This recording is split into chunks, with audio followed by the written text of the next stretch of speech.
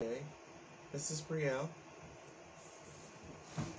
Today I'm going to talk about my process, how I make aura and spirit paintings. I'm an artist by profession as well as an occultist, a witch, and a professional tarot reader. Now, an aura or spirit painting isn't like a regular painting that's commissioned by an artist. Using my spiritual and magical skills, there's a process where I try to read your aura and spirit and get a sense of it. And then, through my feelings and what I feel from it, I create a painting based on the experience to try to show you aspects of your own inner self and things you may not even be aware of. The first start of the process is if I meet you in person to get a closer reading, I look into a person's eyes and I get them to hold out their hands like this, and then I put my hands over their own, and then what I do is I read their energy and in a way taste their energy to see how it feels. For example, one person may feel like electricity and another person's energy may feel warm like a fire, and everybody's energy feels unique and different. Then I get my clients to send me two pictures, one of a close-up of their eyes because you could read a lot of a person's inner person from the eyes, and one with a picture where they feel they are their true, genuine self. The next part of the process is, after meditating upon the feelings from their energy, then I do a small tarot reading to guide me further inward to know their truest person. And then I will use the reading to help me further formulate the feelings needed to bring their painting into being.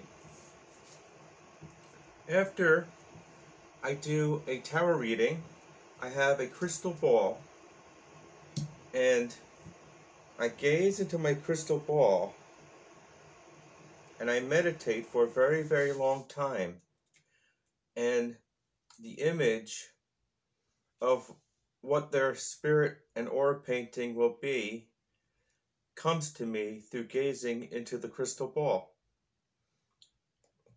In the next segment, I'll show you a finished painting and explain a little bit about it and how I came to create the process, and also to show you the end result of my readings and my artistic abilities. Thank you, and I hope you have a very, very lovely day, and stay tuned for part 2. Hi, this is Brielle.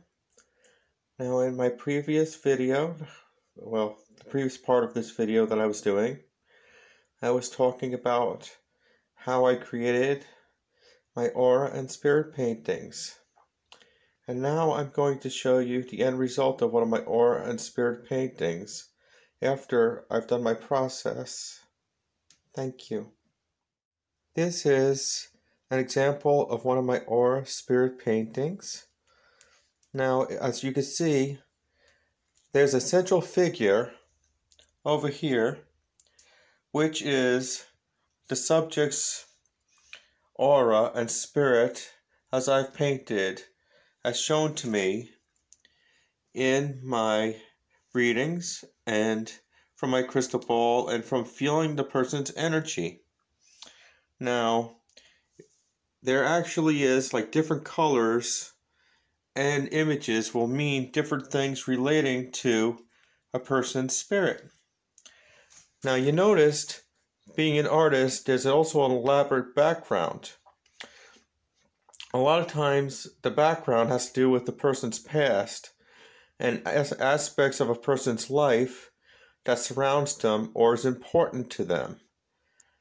And all my spirit and aura readings are confidential, so I can't tell you what the meanings of this one is.